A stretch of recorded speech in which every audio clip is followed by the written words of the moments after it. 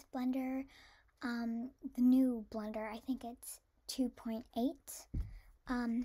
But the first thing you want to do is open up Roblox Studio, and then click New and make a new game, and click Base Plate.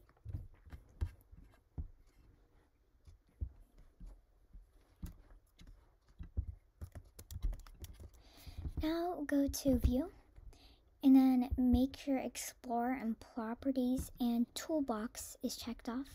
Then X out of this, and this, and this. Now that you have that, you can expand this, and on Models, click Models, and go to Plugins, and search for Load Character. It should be the first one, and you can install it. You don't need the one that costs Robux, but once you install that, you can go to Plugins at the top, and then click on the plugin, and type in your Roblox username or whoever you want to make the GFX for, or whoever you want to add, and then make sure Spawn at Origin is checked off, and click Spawn R6.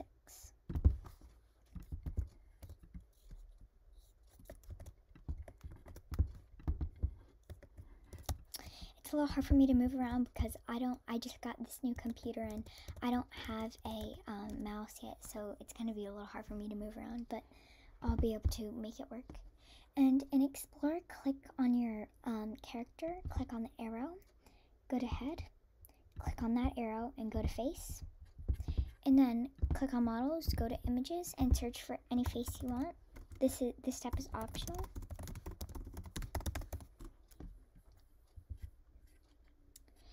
And then click this right here, make sure this is selected, and it'll show you what is PNG and what is not. And then you're going to want to right click on one of the faces and click Copy Asset URL.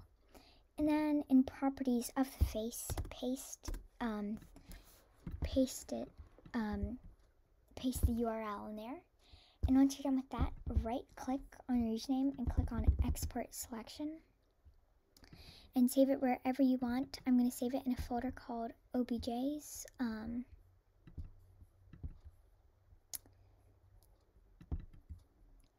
And I'm going to save it, and then just save it as whatever you want.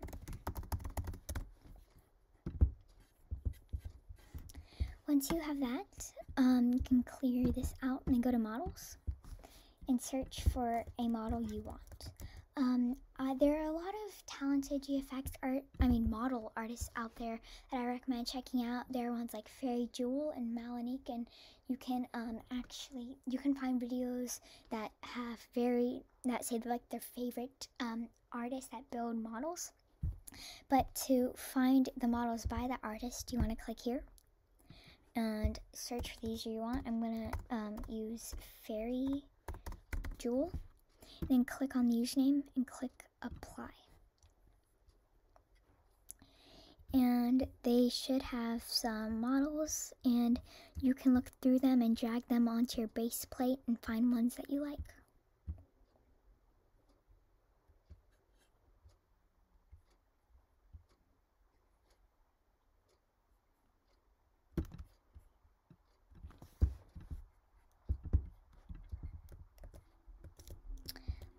I'm going to be using this one. Then in the model and Explorer, right click on it and click Export Selection and save it wherever you want.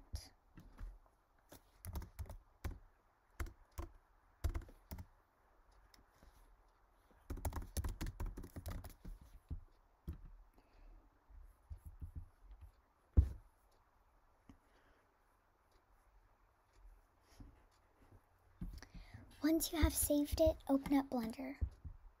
The download link is in the description.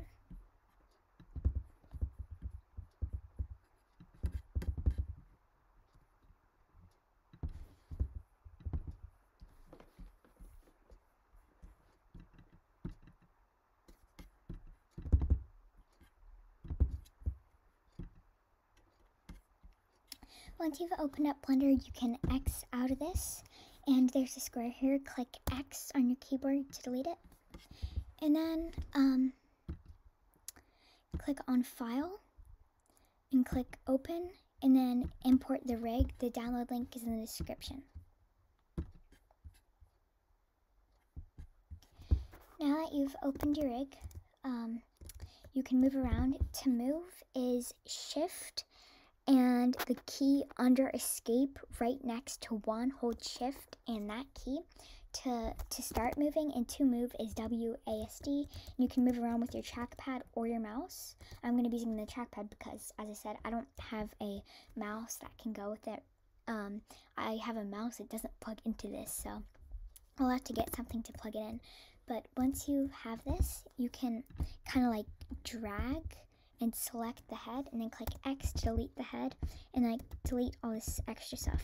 It's left click to select things, by the way, and you can hold shift to select more things at once, or you can just like kind of drag, hold down left and move with the right part of your trackpad or mouse to select more things at once, or just hold shift.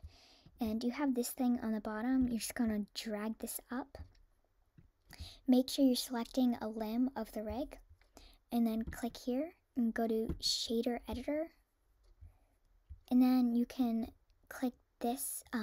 There are 2 texture boxes. There's one up here, but you want the one on the bottom, and then click on the file icon and open up your texture. And then once you click open image, once you've selected it, and then click on this and click on timeline. Then you can drag that back down. And then go to file, import wavefront OBJ, and import your model. Your character. And then click geometry here, and click on split by group, and uncheck split by object. And then click import OBJ.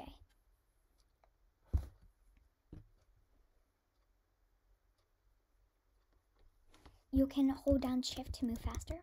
Once you've imported it, delete everything but the head and the accessories. And then you can like drag to select it all, right click on it if I can, and then click set origin, and then click geometry to origin. It'll make it a lot easier to move around. And move around to the back of it, and then click on rotate, and then you can rotate the head, and you can move it, and then position it onto the body. So now you have this. You're going to want to go to file, import wavefront OBJ, and import your model. Once you've imported it, drag to select your character, and then use rotate and move tools over here to move it into the model.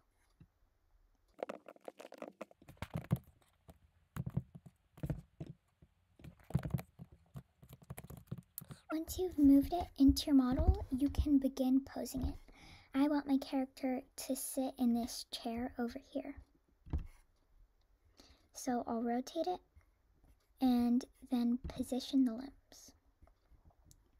Using a rig is different than not using a rig. It makes it a lot easier to position things. You can make it without a rig, but I think making it with a rig is a lot easier. There are all these outlines over here and stuff like that. You can click on them, and I want to move both of the legs at once, so I'm going to click on this here, and then I'm going to make sure I'm in pose mode over here. If I'm in object mode, I want to click on here and change it to pose mode.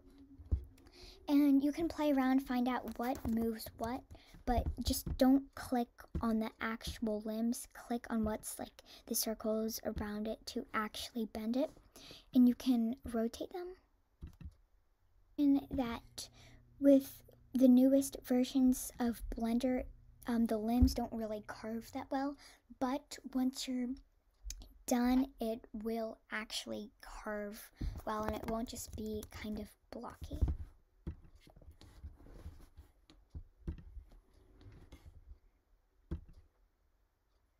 Cold sweat, I was in a nightmare, searching in the dark.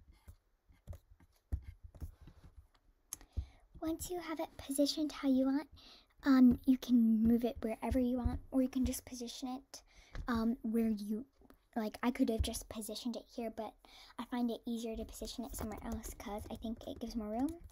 And we can hold shift to select more.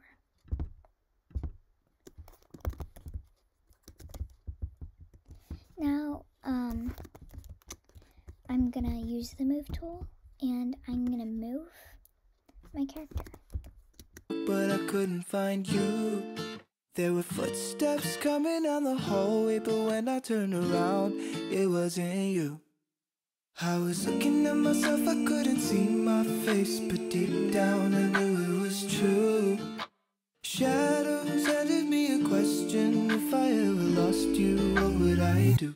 What would I do? Once you've positioned your character and moved around anything or deleted anything that you didn't want in your GFX, I'm just going to delete this box.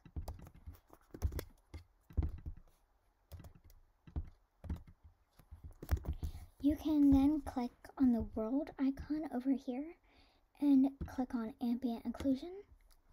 And then you've clicked ambient occlusion, go to this icon here. And we're going to be making an animation, so we're going to click on FFmpeg video and change it to 𝐷𝐸𝐽peg. We're going to click on this, and we're going to save a location for it. I'm going to save it on my desktop, and click accept. Now make sure we're in object mode, click add and camera. Then click on the camera icon right here. And we can change the resolution by going here. And I'm going to be changing it to 1280 by 720. And now we can move the camera the same way you'd move around and position it to where you want it to start.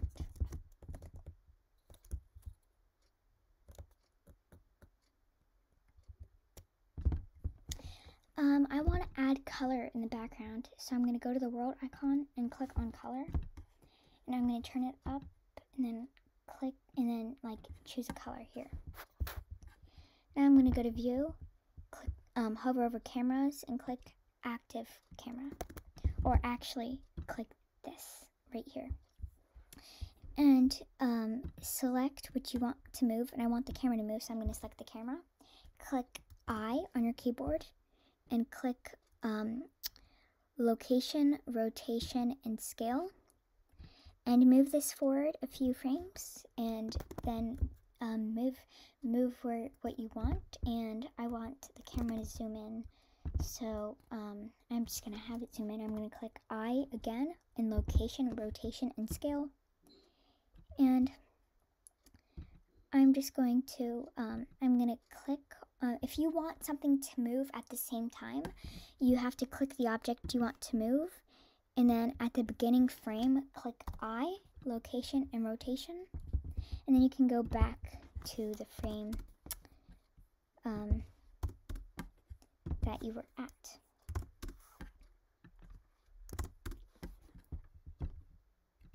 Then you can play it back. Once you want it, I want to move the arm and the lipstick, so I'm gonna click the arm and I'm gonna make it go up, and I'm gonna make it go up, and then I'm gonna make the lipstick move as well.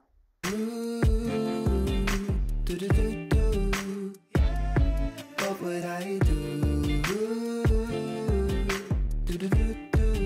Location and rotation, and I'm also gonna select the limb that I moved. I forgot to add a location rotation to that. Click I, location, rotation, and scale, and then bring it forward a few frames.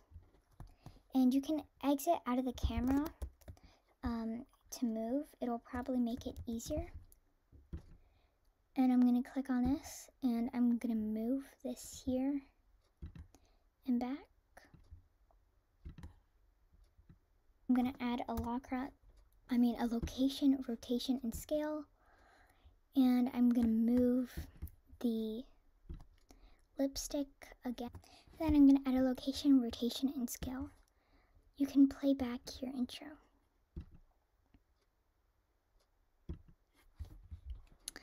And also, you have to also add a location rotation at the beginning to what you want to move at the same time as well, which I forgot to do, so. But this is just a tutorial, so I'm going to keep it at that. And you can change the end.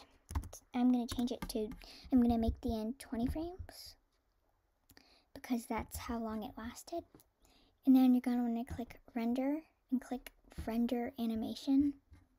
And it's going to render by frames. So the first frame and then the next. And then once it's done rendering, you click image save as. And while it's running, you won't be able to do it. But once it's done, you can select the file that you saved and you'll have the animation.